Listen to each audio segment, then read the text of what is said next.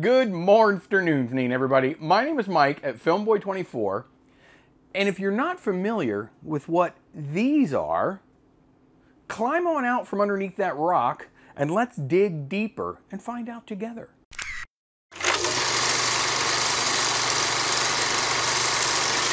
Well, welcome back to my channel. What we have today is something that's, well, a little bit different than what I usually do, because I'm usually shooting a roll of film and processing it and, you know, kind of showing you what we got, talking about a camera or something. Today's a little bit different. I don't know if you saw, I don't know which corner of the screen it's in. There was a sort of a paid promotion, a little logo. Let me be frank with Frank. Let me be clear about something right now. I'm not being paid for this. About a month ago, a little longer maybe, I was contacted by a company, and I do get contacted from time to time from different companies wanting me to do, you know, some kind of a little breakdown or a video of their product. Up until now, I've respectfully declined on all of the offers. Until now. They offered to send me the scanner for free, and that's where the paid comes in. I didn't receive any actual pay money to do this video, so I'm gonna be, you know, a little more honest about it. I did do a video on the Wolverine 720p unit and the Wolverine 1020 unit, or 1020p unit, which was their Pro model, a couple of years ago. And I had a ton of questions in the comments about those particular scanners. I'm sure I'll probably have some questions about this particular scanner, but I'm going to try to answer all of them right now in this video. And what we're going to do is we're going to take it out of the box. We're going to go over exactly what you get. We're going to move in closer and talk about the features and show exactly how to load it and how to run it. And then we're going to show a couple of different films. And then I'm going to let you decide. Now, everything is as of the date that I'm making this video, which is in September of 2022, including the pricing. I'm going to leave links to the company DigitNow. That's the company that sent me the scanner, where you can purchase this scanner. I'll leave a link to their website as well as the Amazon site, where there will be an affiliate link where I get a couple dollars if you buy one through there. DigitNow does offer free shipping to a lot of different countries. If you're not sure if your country falls in that free shipping category, then you may want to contact them directly. Like I said, I'll leave a link to their website. Let's dig right in. I'm going to open this box and let's find out what's in it. Now, I did get a lot of slack last time, probably rightfully so, because my coffee was so close to the scanner. You know, I can't do a show without drinking a little bit of coffee. So, but you know, for this particular one, I'm going to move the coffee out of the way. I'm going to move these films that we'll get to in just a minute. Here's the box. It comes packaged just like this. I will say it's very well packed in foam. We're going to open it up, and I'm going to show you exactly what you get inside. Now, I did have this open earlier. I did scan a couple of films with it. We'll see those in a minute. Pop off the foam on top.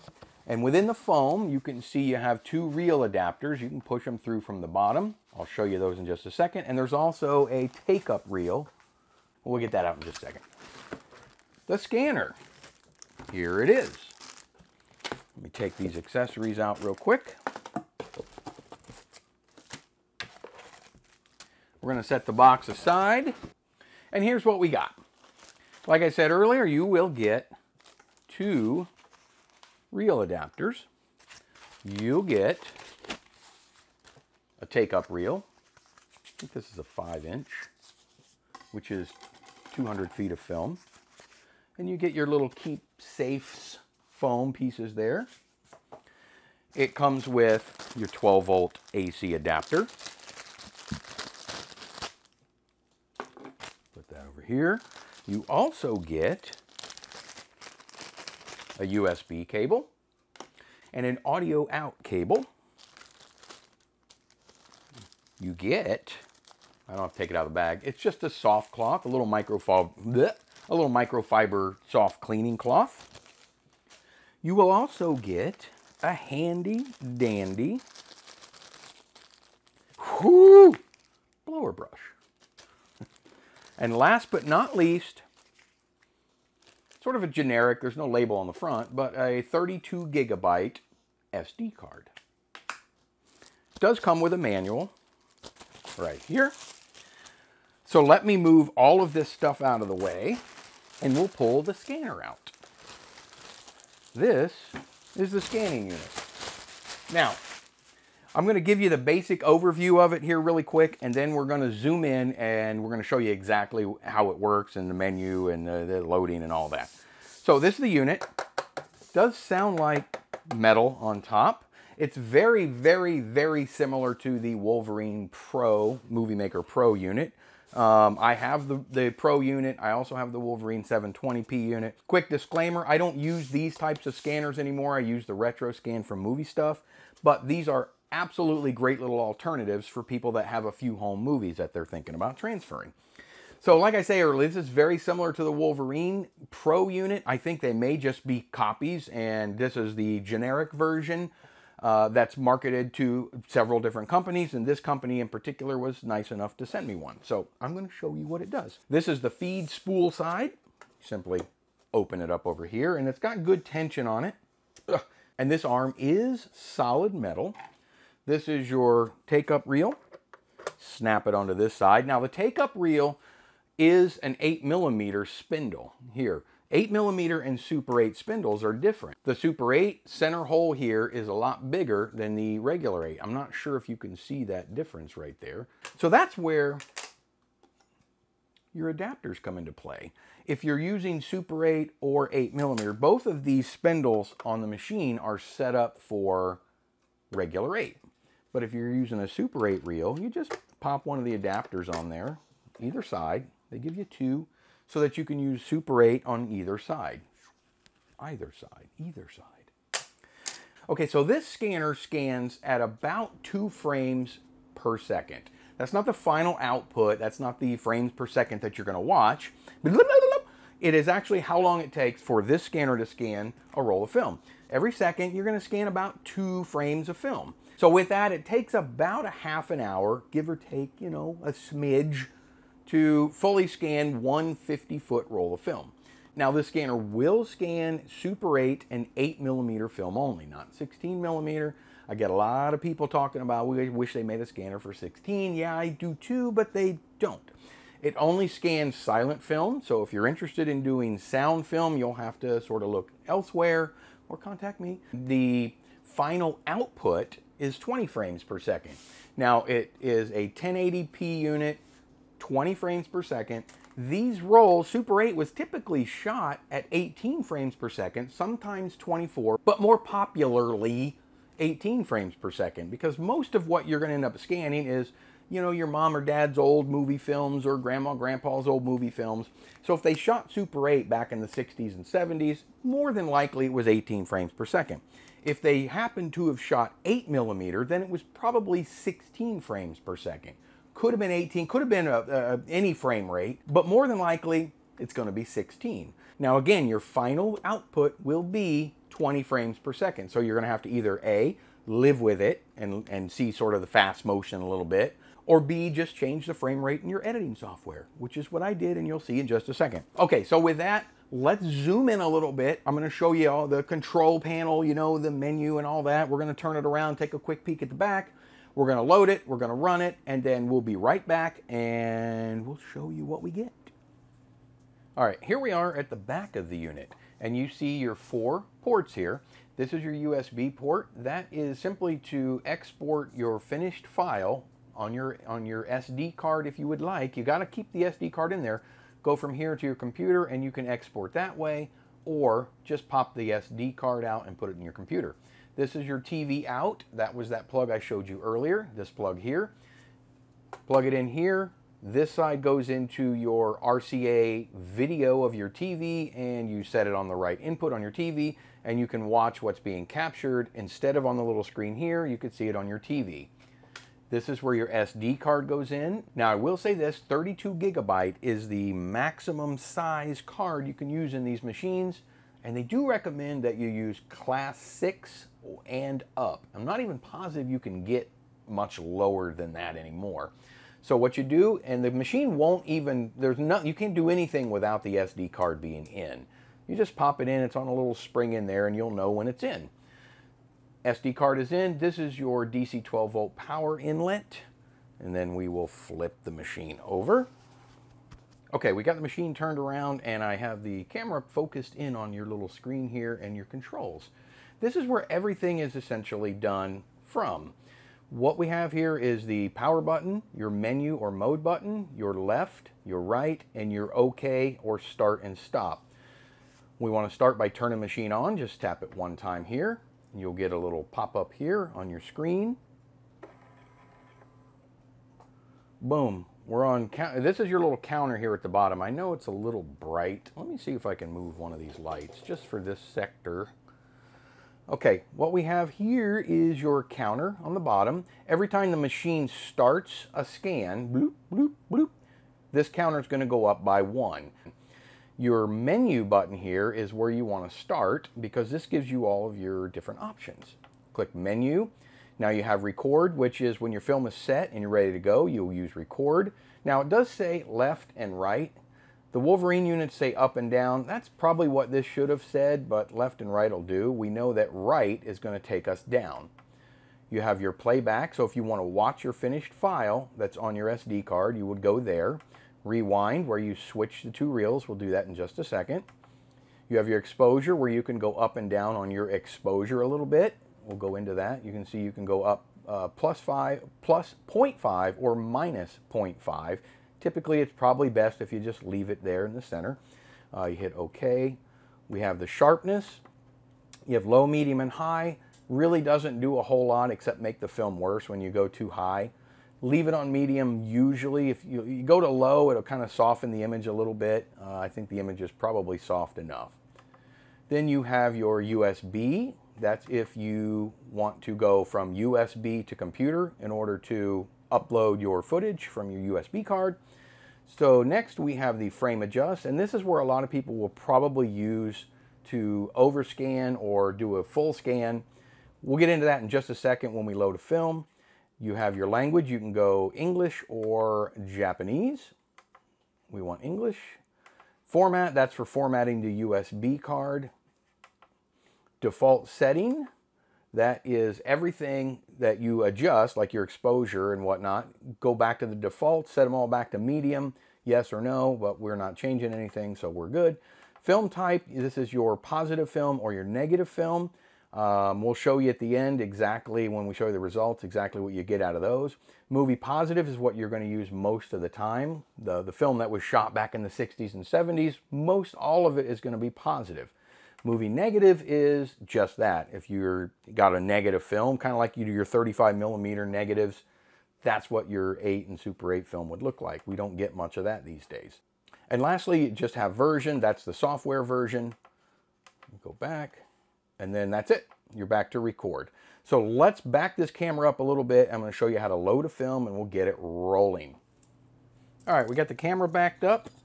We have our film ready. This is a film, it's from the 70s, a family that went to Tahiti. Same film I used when I did my Wolverine video a couple years ago.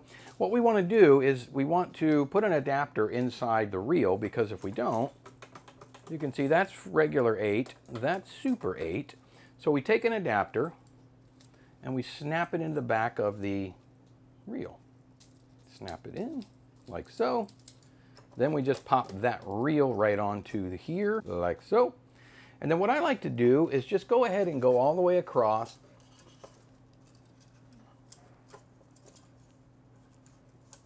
And get it started, just like that.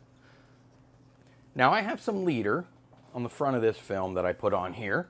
And it's a good idea to put a little leader on there if you don't have some on there. It's not imperative, you just may lose a little bit of the front of your film. Now, I know there's been a lot of discussion about splices in these machines. I've never had a splice problem with it going through the gate area here. Where I have the issue is the splice traveling through these rollers. Now, these aren't real rollers. These are just pins.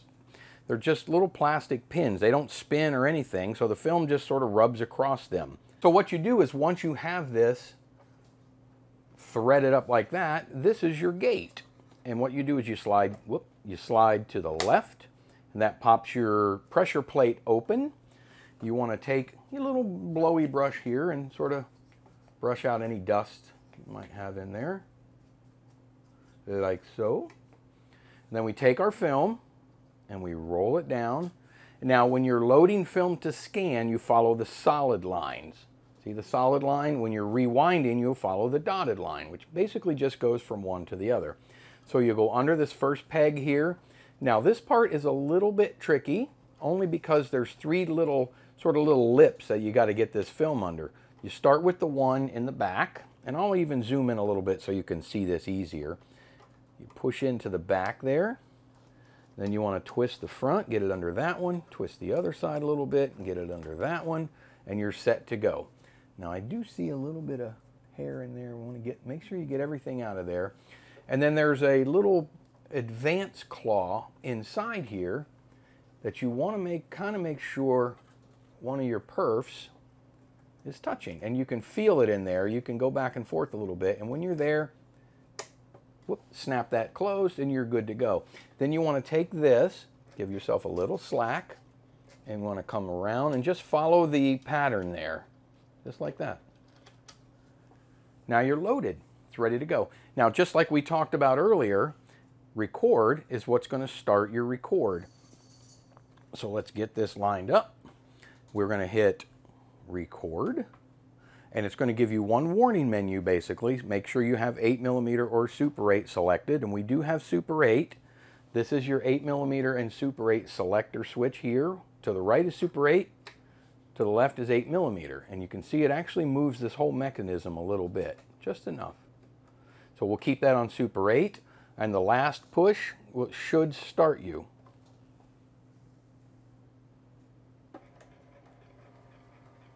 And now we are officially scanning to the SD card.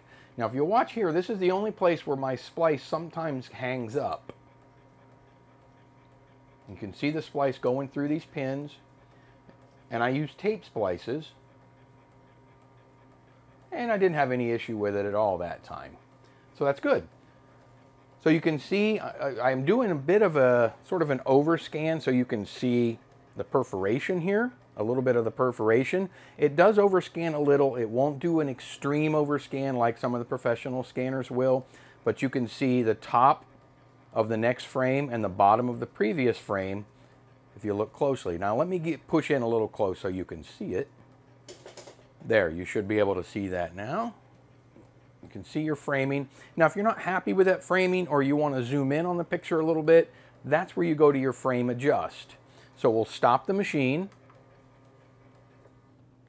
and you can see it added one to the counter. Now we go to menu, and we'll go down to frame adjust. Right here, you hit OK, it'll start, and it'll give you a frame. And you can see the bottom and top of the frame. Now, your X-axis is left and right. So you could go left and you could see the sprocket hole or the perf there, but you're going to cut off a lot of your right-hand side because you can't really zoom in too much more than we are right now. I'm sorry, or zoom out rather. So to get your actual whole frame, you've got to leave it somewhere in that range. You hit OK, then it jumps down to your X-axis, which is your up and down. So if you can see the bottom of the frame moving, and you see the top coming down, you want to get it somewhere centered, hit OK, and then boom, we're down to your W, which is your zooming in and out. See, we're zoomed all the way out because it's on 0. You go left and you can see it zooming in. So if you want to cut off that perf and you want to sort of crop in tighter, then that's the way to do it. You hit menu, and you're back to where you started again with it reframed. Now each time, if I were to shut this machine off and pick it back up a week from now, these settings would stay intact. It always remembers your last setting. So we hit OK and OK, and it's going to start scanning again with the new settings that you gave it. Now you can't focus this camera, it is fixed focus. So what you see is basically what you get. You can't really adjust the colors, all of that has to be done in post. So we will stop it. Now I'm going to back the camera up again, and I'm going to show you how to rewind it. Okay, so now that we're finished scanning our film, we've stopped the scanner, let's turn it off. You hit the power button one time.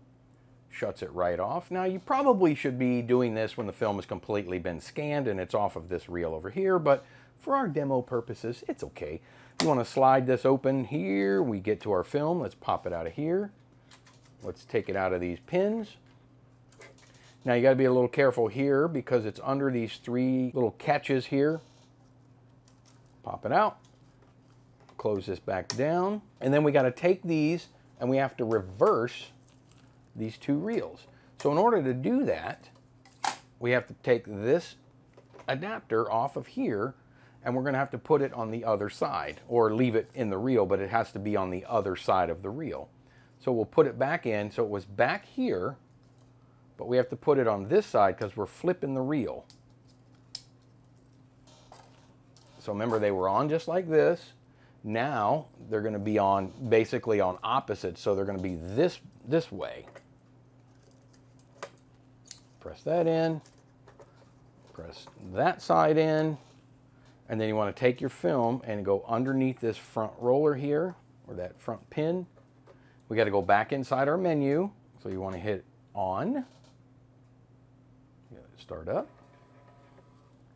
Then we're going to go back to the menu, and we want to go to rewind here, so you go down, down, hit OK, and go.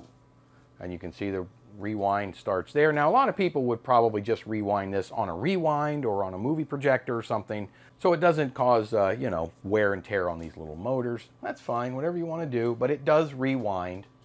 It does as advertised. When you're done, you hit OK. We'll shut the machine off. Bye.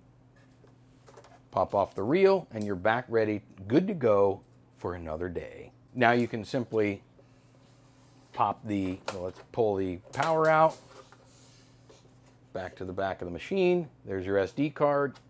Push it in, pop it out, and you're good to go. I would not recommend taking this out before you turn the power off on your machine, because you can cause damage to your SD card, but now you can put this in your computer and you can pull the files right off.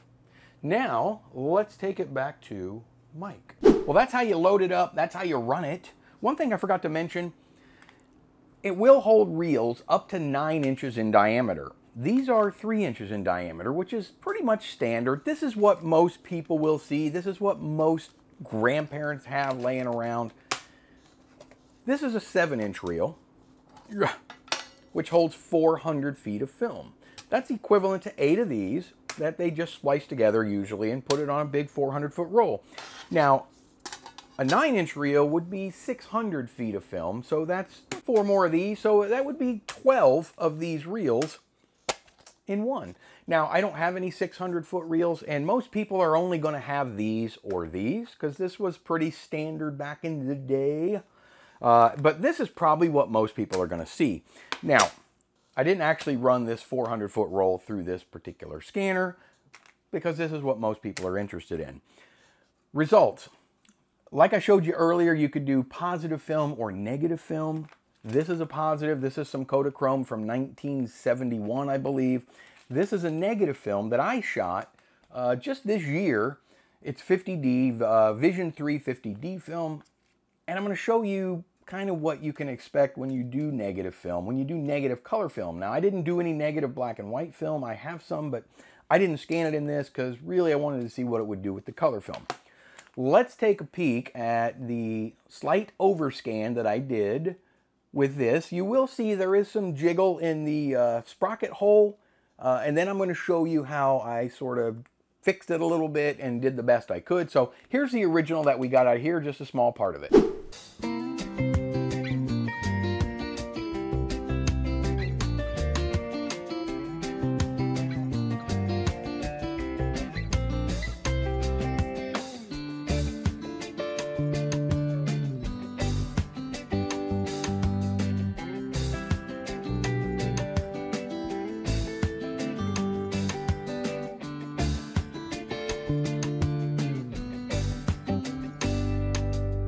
Now, I did put that footage in DaVinci Resolve. There is a little bit of a learning curve with that program, but it is free. You can stabilize the footage, you can boost the colors a little bit, you can help it a little bit, and you can also reduce the frame rate down to the proper frame rate, which I did. Here's what I got after I stabilized the footage, put it at the right frame rate, and did a little bit with the color.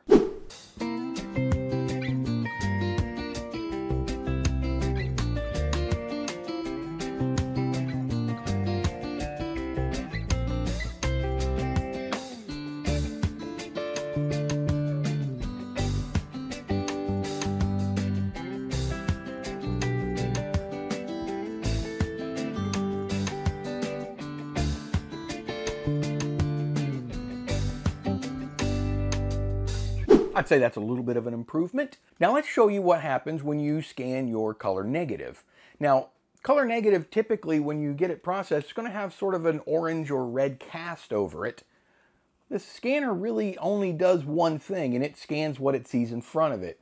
I will say it didn't do a fantastic job scanning my color negative film. This is exactly what I got.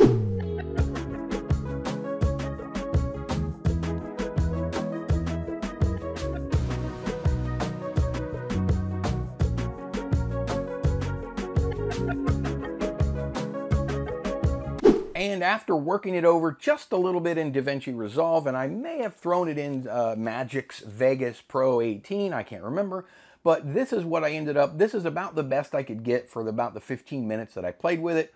This is after I messed with it a little bit in my editing software.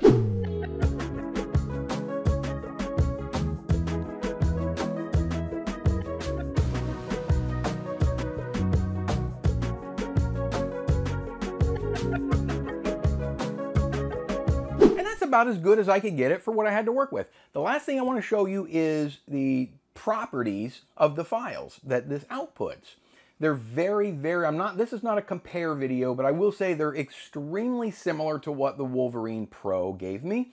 Let me show you a couple of screenshots of the properties dialog, and then also I'll do the media info for the nerd heads that want to know exactly what they're getting. This is the properties dialog. And this is the media info. So it gives you the breakdown of the actual media file. Well, that's what I have for you today, guys. There is a place in the market for a scanner like this. You see, you can either project your film on the wall and video it that way, or you can do a DIY scanner. You could pick up something like this if you're looking for a quick fix and you want mom or dad or grandma or grandpa to see their old films, or maybe you want to see their old films and you're not really there for broadcasting them on a wide screen. This might be for you. I don't think this is for professional work, but like I say, there's a place in the market for something like this. I'll let you be the judge. You decide if this is something that you want to put in your arsenal or not. It's also not too bad for shooting your own film, getting it processed, and if you want to see your dailies, so to speak. Might be a good little daily machine.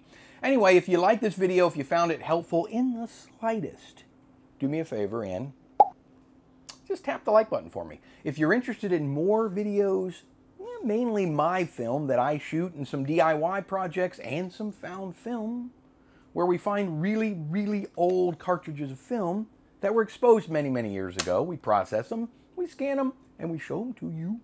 I don't know why I'm talking like a robot. Then subscribe. You might as well. It's free. It takes like that long. And until the very next time that you hear from me, that's the one. I am a nut. I will see all of you on the very next go-around.